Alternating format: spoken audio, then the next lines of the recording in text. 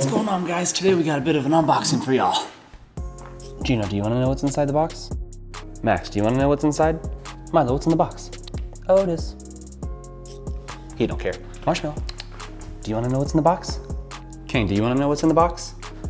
Everybody wants to know what is in the box. So we will not delay. Let's go ahead and get over here. We gotta lock that because of the cats. Oh, crazy house. Anyways, we are gonna get over here and unbox the Karl's order for this month. We always make a big one every single month. This time it's no different. We have, I'm not even gonna spoil the surprise. We got some good stuff in here. I think you guys are gonna enjoy it. And in today's video, we're also gonna share with you some summertime bass fishing tips. How about that? Let's get into it. But first, let's tell you a little bit about the camera gear because I haven't done an update in a while, and we've got some new goodies right here. So we're shooting with the Sony a6400. We also have an a6500. We also have an a6500 that has the 28 to 75 millimeter 2.8 Tamron lens on it, some GoPro accessories, the Ronin stabilizer, the little micro mic, and then I'm using the external mic I'll talk to you a little bit about right here. Got this little deal right here on my pocket, and then the other attachment is right here for that wireless communication. So I'll use that for a lot of the unboxings, a lot of the, I don't know, unboxings. And anyways, we have the wireless mic, we've got the 6400, we have the 17 to 28 millimeter Tamron 2.8 lens, which is a killer. It's not even in stock on B&H right now. You can hardly get this lens, but Canon just came out with a new one. They just announced it. I don't even know if you can buy that one yet. I think it's pre-order still. And it's 18 to 55, 2.8 for your crop sensor camera. So if you guys are balling on a budget like myself and many other people making these YouTube videos, get you a crop sensor camera. I think that 18 to 55, 2.8 is just gonna crush it. It's an exceptional all-around lens. Then we also have this Peter McKinnon filter. You can't hardly see it. You see that little gold ring right there? That is our neutral density filter. That's so that like when we go outside, we can just rotate that filter. A lot of people talk about the quality in their videos and how if you're shooting at this frame rate, you should double the shutter speed and you'll get the smoothest looking footage. Well, we try and do that. So if we shoot 24 frames a second, we try and keep our shutter speed at a 50th of a second. Well, you can't really do that when you go out into the bright light outside and you're trying to shoot 2.8 or 1.4. And this isn't a camera video, but I'm just talking a little bit about this new equipment briefly. All you do is you rotate this baby right here, and then you can keep your shutter speeds where you need without having blown out areas in your video and get that good smooth frame rate that everyone talks about. Anyways, that's just the new Peter McKinnon neutral density filter. This is the 2 to 5 stop Sennheiser mic, $200 or $300. I forget what I spent on it. That's the wireless mic. Then we got the Tamron lens and the a6400. Everything will be linked down below. Let's get to the unboxing. All right, so Shop Karl's.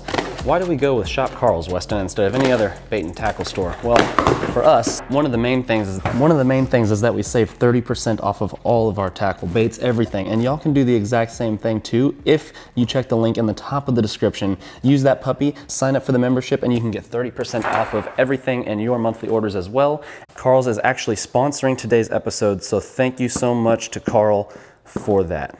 This is gonna be a quick one, you guys, loaded with tips. Let's go ahead and get into it. First of all, we have, bam, 2 football fields worth of fluorocarbon line, baby. We got 400 yards. This is the new Guggen Squad 17-pound fluorocarbon. You heard it right. They came out with new strengths in all of their line. And so 17 is what I've been using, and a couple of the spools on our reels are getting low. And so I'm going to re-spool them with this right here. And what do I even mean low? Let me go get a reel real fast. All right, I'm leaving for work in like 40 minutes. Don't even have time to film this video today, but I have to, because tomorrow Devin and I plan on taking the kayaks out. And we can't take the kayaks out with all our new stuff. Where's a good example? I think any reel that I have is a good example. See how much line is on that spool or not on that spool? See how much extra room there is? Look at all that excess right there. Ooh, I can fit a lot more line on here. And it's getting to a point where when you cast this thing, there's not enough line to hardly even get the distance you want. So I'm gonna be respooling the METANIUM DC. And another example, this is the Corrado K. Definitely gonna be putting more line on it. Look at that thing right there. Hold on, let me get this focus right. Not line on this spool. So anyways, that is why we got all this new line, because we got to make sure we're good to catch these fish. So 17-pound fluorocarbon, check. Next up we have not 1, not 2, not 3, but we got quite a few new Trashmaster jigs. We got some essentially black and blue for that more stained water, or just when I feel like throwing this color because I don't care. And then we got the blue craw color. We got 2 blue craw colors, and this is 3/8 ounce. They're all 3/8 ounce in case you're curious the weight. I find 3/8 to work just fine in many conditions. So Trashmaster jigs, these things have been selling like hotcakes too. So if you don't have any of these, be sure to get on there and pick some up soon. Heavy cover mini skirt jig. So the skirt's just a little bit shorter than most. You can really finesse down and try and go for more bites with these right here. But then also it's got that screw lock, that pin lock where you can twist your plastics on here and really bury this hook. And that's why you're gonna get those results when it comes to the heavy, thick cover with the Trashmaster jig. It really gets you into that heavy cover where the bass like to hang out and congregate, especially during the summertime when they just want to get comfy and cozy instead of baking 100 degrees. And these suckers right here can catch some big ones. So Trashmaster jigs, we got a handful. Next, you know we can't go without our lipless crankbaits, and why not grab the newest one on the market, the Clutch. You can't go wrong with Sexy Shad. For us, I've used Sexy Shad in clear water and stained water and blue water and green water. I'm just telling you that this color freaking works. The Clutch is going to be super sick. The reason I like lipless crankbaits is because the reason we like a lipless crankbait, because you know a lot of those crankbaits are square bills and they have that little square plastic bill right here. Well, that's going to get them diving to a consistent depth of, let's say, 2 feet, 4 feet, 6 feet, etc. Well, this guy right here, he just sinks. So he's going to drop down and you can start reeling whenever you want to get him in the right strike zone. So you could cast this guy out and start reeling immediately and he'll stay close to the surface. Well, if you think they're a little bit deeper, then you can cast him out, give him a second to sink, and then start reeling him in, and he'll be a little bit lower in that water column. And so maybe if they're hanging out, suspending 5 feet deep, 10 feet deep, maybe on some structure, maybe you're not just fishing the shallow ponds,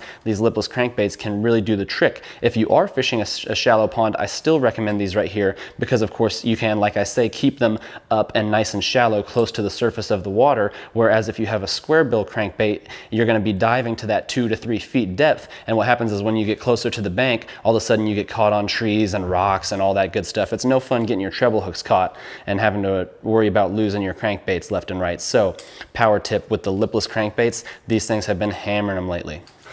Oh man, this one we're excited about. I'm breaking him out of the box. We've had 2 of these before in different colors, and we are just adding to the arsenal. This is the 3rd color scheme in the Jackal Gantarelle. And if I'm not mistaken, this is the smaller size, but it's still like the biggest swim bait I've thrown. It's, well, like of mine. I've thrown other people's swim baits, but when it comes to like tackle that I've bought, I think it weighs in at 1.5 ounces. Look at this. I was not a fan of this color when I first saw it on the website, I have got to tell you that. And I think it's because I was just like, it doesn't look realistic, maybe? But the thing is, I don't believe this one is meant to look realistic. This one is meant to get the attention of bass where the water is not clear, my opinion. I believe you can get away with this guy even in clear water. I am definitely going to be throwing this in the stained ponds down here in Texas when there is almost no visibility. And I can just slow creep this Jackal Gantarelle. He's very slow sinking. This thing has caught us some big fish in the different colors that we have it in. And I'm telling you what, when all they can see is that darker colored outline and a little bit of that yellow flash on the tail, I think this thing is going to get smoked in those waters where you don't have that same visibility. And that is a, that's definitely a good thing. We've knocked out line, jigs, lipless, and the Gantarelle. What else have we got in here? All this last stuff kind of ties in together, and I just did a bulk order on a lot of my weights and stuff this month. So this is for our Texas rigs. We got the new heavy metal tungsten worm weights. These are 3/8 ounce. 3/8 is probably on the heavier side of what I will normally throw. I even sometimes go as low as 1/8 ounce on my Texas rig weights, just because I think if you're fishing shallower water, ponds of that nature, stuff that I get into a lot, you don't need the heavy weight to go real deep. But if you're looking for further cast, if you're fishing deeper water, 3/8 is a great weight. The main difference for you guys when you're picking your weight size is how fast your bait drops. So let's say they're very active on a given day and the bait drops this fast. Well, that could be fine. Well, then you go down to an 1/8 ounce weight and your bait drops this fast. Think about how much more time the action of that tail, that creature bait, that crawl might have to get their attention as it drifts down. Sometimes that doesn't matter. Sometimes you're fishing deep, heavy weights are necessary, but you get the point. Varied it up and we got the 3/8 because you never know what they're gonna go for. And this time we went with this size here. So that's gonna tie in perfect with the last items in our box. More hooks. You guys know we use these for our Texas rigs left and right. These are the Stickies offset worm hooks. 4/0 has been the most popular size for us to throw, but we also have gone with the 3 or the 5. I would say if you're gonna get real scientific, you could go as low as like that 3/0, 2/0 or 3/0 with like maybe your creature baits. Then with your craws, maybe go to that 3 or 4/0. Then with your worms, your longer worms, you might actually go with something like the 4 or the 5/0. Just a little bit extra length on that hook to cover more of that bait if you're picking up what I'm putting down. So 4/0 has been a great all-around hook for us. We use these for all of our Texas rigs, basically from creatures, craws, worms, etc. It covers the whole gamut. And then also we love to throw the flukes on these, weightless, and so these hooks get used and abused. We put them through the ringer, and so we have to stock up because we love them. But that really wraps things up as far as the unboxing portion this month. We just got more stuff for the Texas rig. We have a lot of baits right now that I need to go through, and that's why I didn't order as many soft plastics this month. I want to go ahead and get through some of the ones that we do have, but of course, we got to have the hooks and the weights, otherwise we ain't going to be throwing this stuff. We got to have some jigs. I haven't been throwing as many jigs lately. I've just been out of them, so I had to make a new order. And then the line, depending on how much we get out of these, we'll be using this line for 2 or 3 reels, and that will be that. I can't wait to get out on the water with some of this stuff tomorrow and actually throw it in a video for you guys. Have some fun catching some fish. But I also promised you guys some summer fishing tips, so let me go ahead and get into those real quick. So I'm really just trying to think of the questions I get asked on a day-to-day basis, a lot through Instagram, some in the comments of our videos. A lot of people have just been saying the bite is tough lately. The bite is tough, I'm not getting any bites. And so here's what I recommend. Get out at sunrise or sunset if you can. That's gonna be ideal. Tie on some top water. See if you can't get that top water bite going during the summertime. That's what it's known for. Try and get out there at sunrise. Try and stay out till sunset. Have some fun throwing some top water baits to really incite those big strikes, and you will have a lot of fun. Maybe you don't get too many bites, but you get a big fish. Or maybe they're tearing it up on top water that morning, and it's one of those mornings or evenings where you get 10 fish on the top water. So I'm talking about frogs, buzz baits. Don't be afraid of a trailer hook. If you've never heard of a trailer hook, look up trailer hooks. You can add a second one to your buzz bait, maybe miss a few less fish on them. Whopper ploppers, $15 lures, go out there and get you one. They actually offer them on Shop Karl's as well. Don't be afraid to check them out and get one of those in your order. So first step is just get out there and fish, maybe try some top water. I think you guys will have a lot of fun this summer doing that before it starts to cool off and that bite is no longer around. Definitely get after it. But what's next? For me, lately, it's been Texas rigs and crankbaits or something very close to it. Just a moving bait where you can cover water, a bottom bait, and top water. I feel like it's not, you just gotta identify what the fish want that day, because the bite can be tough. But in the summertime, usually they'll go out and they'll congregate in a certain area of the pond or that lake where it's comfortable. It's nice and cozy. They're not up in the bank where it's all shallow and the water gets baked by the sun and they're burning up. And sometimes they are by the bank during the summer. It's just, it's a mind game. These fish, they play tricks on you, man. Every day is different. Mind game. That is why you go out there and first, for me, I'll throw the top water for a second. If I don't hit prime top water time, or if it doesn't look like a frogalicious pond, then I'll go straight for probably something moving because I want to cover some water. For me, lately, that has been either a chatterbait or a crankbait. A lot of the Guggen Squad crankbaits I've been throwing, so the clutch has been, obviously, it's a big contender. I've been throwing the clutch, the banger, the recons, or the mini recons, but I've been throwing all those crankbaits and getting catches. So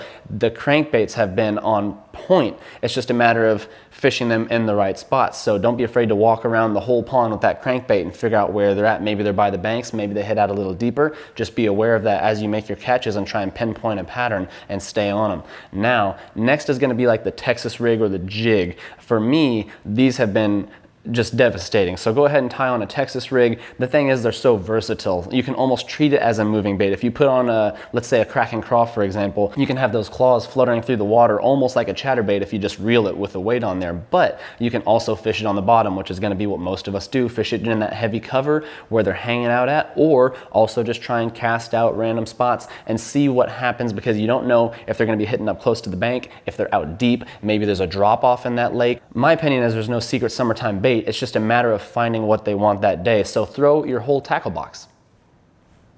If you throw your whole tackle box, then you know.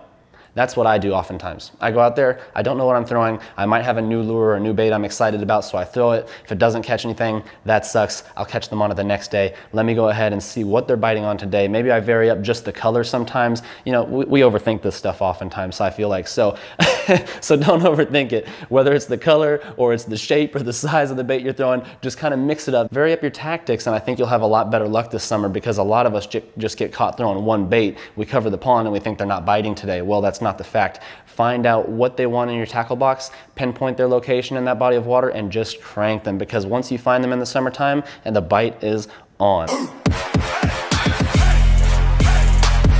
Thank you, Karls, for sponsoring today's episode, and we'll catch y'all on the next one. Peace.